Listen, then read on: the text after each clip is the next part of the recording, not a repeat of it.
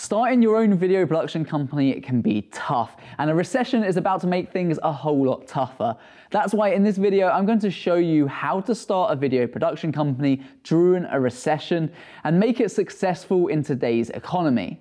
Now, this is an industry that is only going to be growing, so now is the perfect time to get started. So basically, a recession is a significant and persistent decline in economic activity.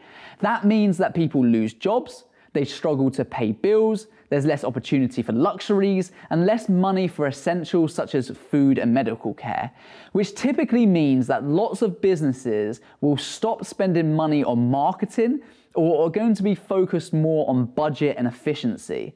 So that sounds pretty bad, right?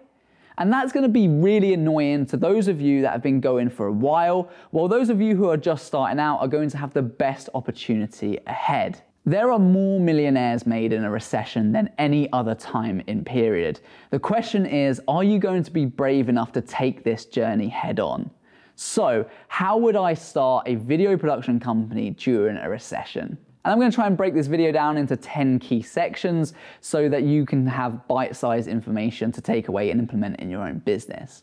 So let's start at the very beginning.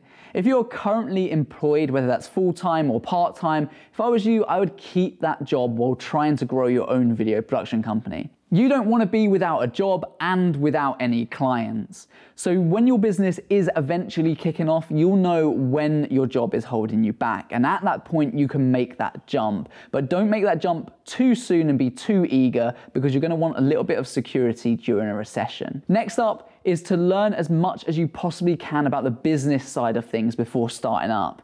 You only get one shot at speaking to clients and landing a project, and you don't want to mess it up.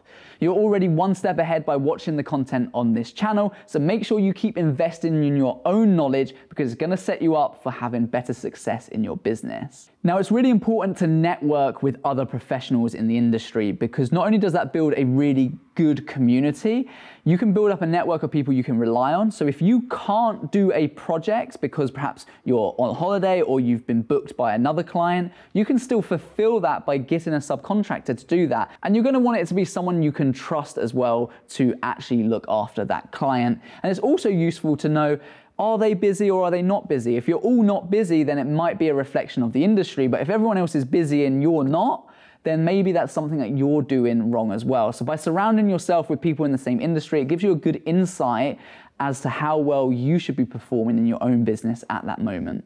Now, this tip means that if you are not in a recession or you are in a recession, you need to create a website and social media accounts with examples of your work on. Businesses want to see the kind of type of work you can do and how good you are. Best place for that is a website or some kind of social media at the absolute minimum, because you're going to want something to showcase your work and showcase your portfolio.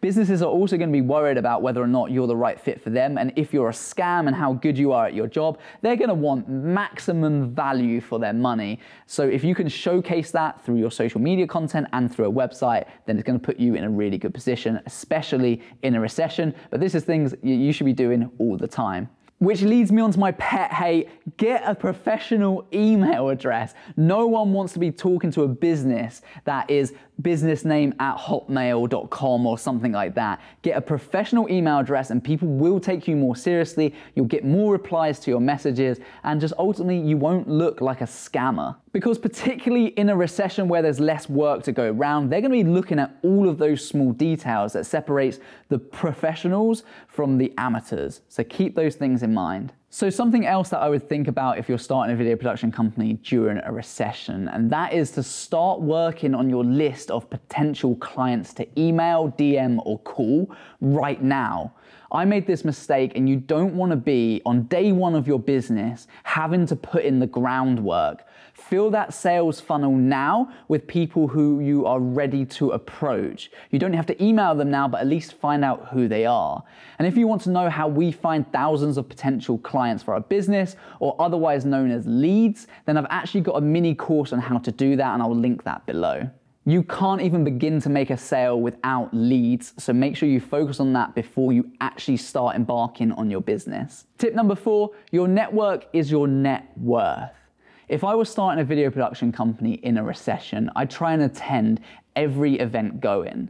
You need to meet people and build client relationships at a time like this, because that's going to be really important. You can't replace face-to-face interactions with business owners, because you can build up such a better rapport than you can do even talking to someone on a video call or talking to someone through email or something like that. So try and get in front of the right people. Those relationships are always going to be key over a recession. If you guys are finding value from this video, then please make sure you leave a like. It's one of the only ways we know how well the videos are doing and how well they're received by the audience and how much value it's providing. So if you can do that, it would be greatly appreciated. So tip number 3 for building a production company during a recession is to create packages. Businesses will be focusing on finances. How can you make your services more appealing? And what can you do to help that company grow their business even more? Think about what that might be, put it together in a package that provides maximum value so they feel like they're getting a lot for their money. Now, you're gonna hate me for this one. Tip number 2 is to be prepared to make deals during a recession. Now, this is why if you're only just starting a video production company and you're early on in your business, then you're in a great position, because naturally you're going to be a cheaper option. Now, cheaper is not always better, I understand that, and just discounting your prices for the sake of it is not what you want to do either. But I know that so many people are part of Facebook groups online where they say, don't do a job for less than 10 grand, know your worth, don't undersell yourself and just charge the maximum value. Well, good luck during a recession.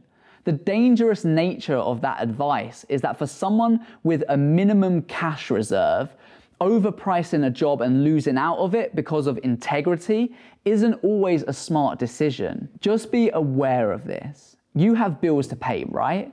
So you might come to an agreement or an arrangement where you provide less services for a lower price.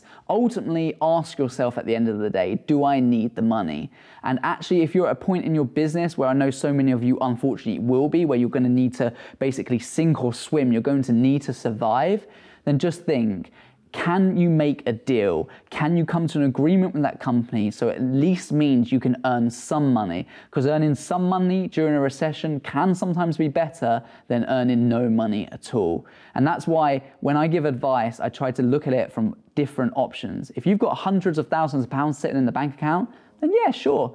You don't need to rush to do the job for 100 quid. But if you're not in that position and you need money to pay your bills, really think about providing value to the client and making the deal happen. Okay, so tip number 1, if I was starting a video production company again during a recession, would be simply to have patience. Success won't happen overnight. And when I started out, and even now for that matter of fact, I get frustrated when things don't happen quickly.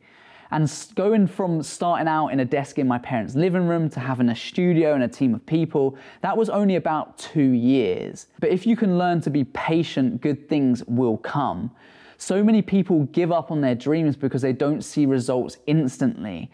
And there's one thing that's certain, you miss 100% of the shots that you don't take. So simply by expecting things too quick and not sticking it out, it means that you're going to be more likely to give up. And if you give up, that's only one certain outcome, is that your business will not succeed. This is certainly something that I'm personally working on right now. And what's equally important is knowing what mistakes to avoid when you actually start a production company. That's why you should probably give this video a watch.